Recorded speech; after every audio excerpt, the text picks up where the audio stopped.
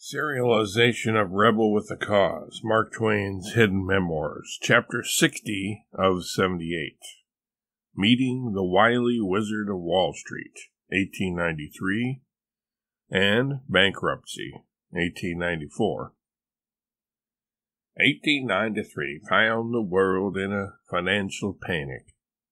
Money was scarce, hard to earn, hard to borrow.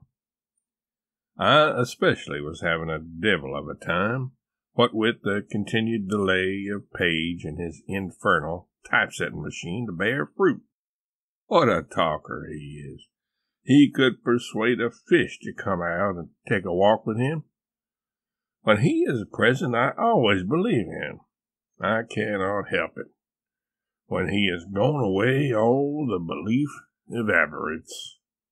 He is a most daring and majestic liar.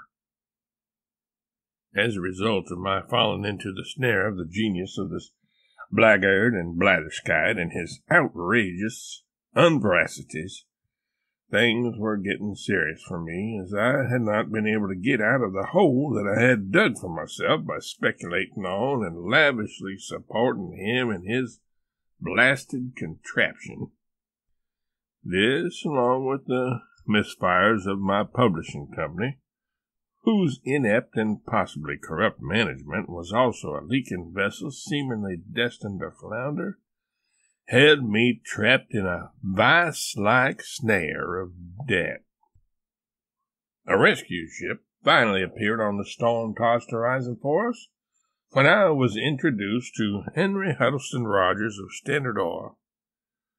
That masterful businessman turned out to be a fan of my writing, especially of Roughing It, and he was willing to help me out by taking charge of my business affairs and steering this seemingly doomed vessel through the perilous and treacherous waves and monstrous storms that it faced. Editor's notes. By the next year, 1894, the financial state of Twain's publishing venture, Charles L. Webster and Company, had further deteriorated. Its creditors were increasingly pressing for payment. Ultimately, on the 18th of April of that year, Webster and Company went out of business by means of voluntarily declaring bankruptcy. Thus ended Twain's publishing business after less than a decade, during which time its most notable publications had been Adventures of Huckleberry Finn and Personal Memoirs of Ulysses S. Grant. Well, not quite ended. The corpulent lady had yet to trill and ululate. At meetings of the creditors, Henry Rogers represented Twain.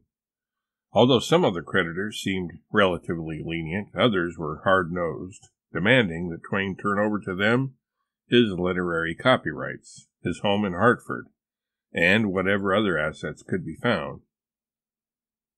Countering this, Rogers insisted that, as Livy was the chief creditor, she had lent the firm more than $60,000 of her own money, the copyrights would go to her. He added that the Hartford house was already hers. Aside from Livy's portion of the claims against Webster and Company, the firm's debts amounted to about $100,000. In 2021 terms, around $3 million. In 1894, The Tragedy of Pudd'nhead Wilson was published, as was The Private History of the Jumping Frog Story, almost 30 years after that yarn first appeared. Will Bowen, who was the model for both Joe Harper and part of the composite Tom Sawyer character in the novel about the latter's adventures, died in 1893. Twain called him, "my first, oldest, and dearest friend."